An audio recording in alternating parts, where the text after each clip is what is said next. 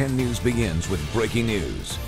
Yeah, let's get right to it. The arrest of a Navy commander. I'm Virginia Cha. And I'm Vanessa Van Hefty in for Jason Martinez. Let's go to Live Center. Melissa Messiha has all the details. Yeah, Vanessa, this here is John Michael Newhart. A Navy spokesperson confirmed police arrested him on suspicion of assault with intent to rape. He bailed out of jail earlier today.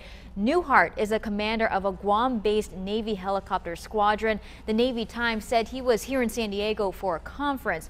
We learned that Newhart trained here in San Diego, also completed 36 combat missions in Iraq. Team 10's Adam Rakusin will be following this breaking story throughout the day. He's gathering information right now. We'll have more at 5. Here in the Live Center, Melissa Messiha. Virginia, back to you.